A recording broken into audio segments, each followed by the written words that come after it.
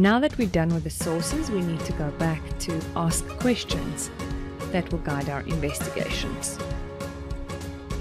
So basically what we need to do is we need to identify headings that will be related to the investigation. So that will be these 3 headings that you've identified and included in your task definition earlier. And your questions will need to be grouped under these 3 headings.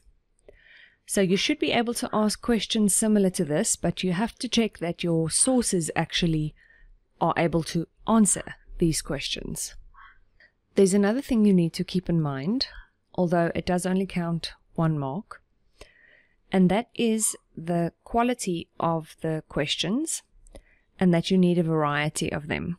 So there are 4 levels of questions, and between your 10 questions, they should represent at least 3 of the levels. So even if you have 5 question or 5 level 2 questions, 4 level 1 questions, and just 1 level 4 question, that's also fine, just as long as there are 3 different levels. There's no guidelines as to how many of each level there should be, but just keep in mind that only counts 1 mark, so I wouldn't break my head about it unless you're really aiming for full marks. So if you need some help with looking at that, you can look at the public folder. There's a document called Research Question Levels, and that can help you look at level 1 questions. What's the definition of? When did it occur? How many? What's an example of? Level 2 questions, which you should have quite a few of. How does something function? What are my examples? What's the relationship between? Things like that. Then level 3 questions, that's a little bit more difficult. Prediction questions. If something would happen, if this occurs, what would happen? If this changed, what would then happen? So it's all about prediction. And then level 4 questions, which is a bit easier, is actually asking whether something is good or bad, whether something is effective or ineffective, etc. Advantages and disadvantages is actually also a level 4. Alright, so what you're going to do now is you're going to look at your sources that you have, and you are going to ask some questions. So you need to have 10 questions, altogether falling under 3 headings.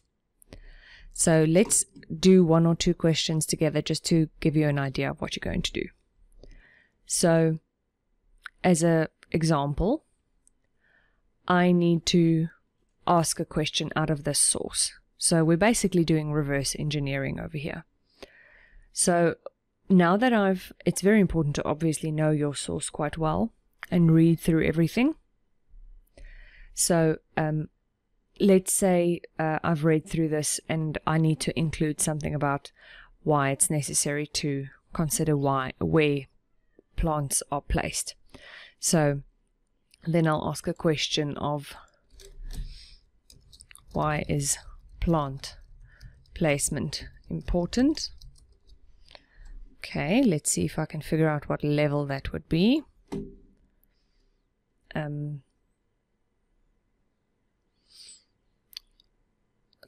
That might be a level 4,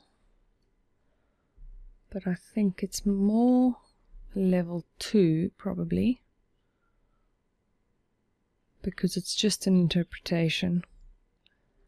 It's not straight fact. Okay.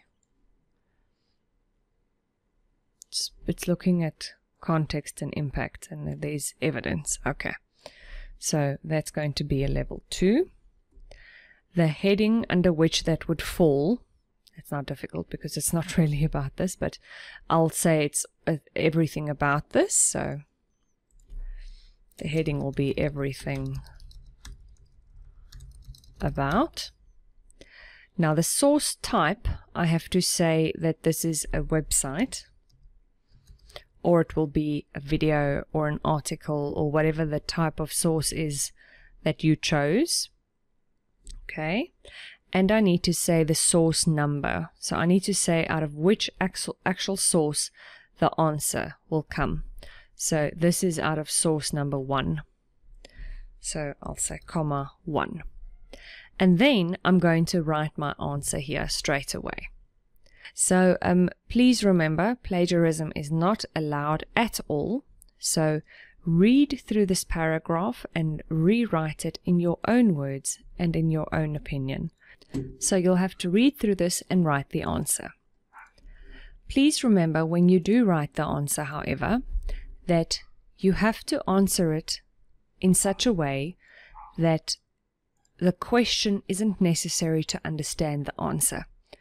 Because in the end of the day, what you're going to do is you're going to use the answer as a paragraph under content without anybody seeing the question anymore.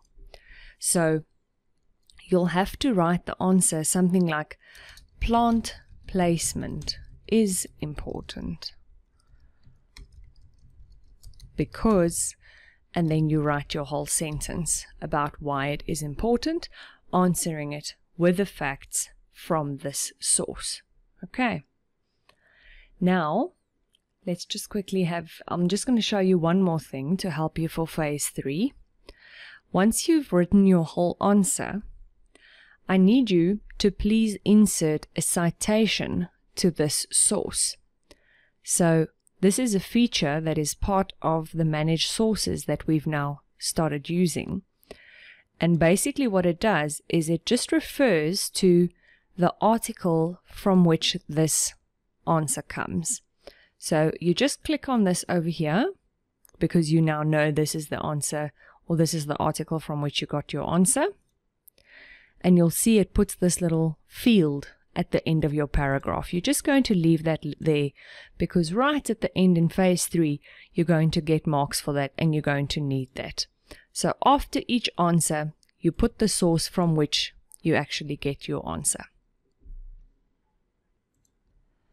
Alright, so now you need to complete your question and sources table. You have to ask questions from all 3 your sources. They have to be from all 3 headings, these 3 headings, dangerous side, finding balance, all of those. And for 1 extra mark, if you want to go to the effort, you have to classify them under the levels. Sorry, that's not the levels document. The levels document is this one. This is a little bit more difficult, but if you actually look at the examples, it's not that bad. You have to have 3 of these 4 levels. There's no prescription of how many of each. And then say what the type of source is. Remember, they may not all be websites, so at least list one of them as an article from a website. If they have a full date like this, you can actually list them as an article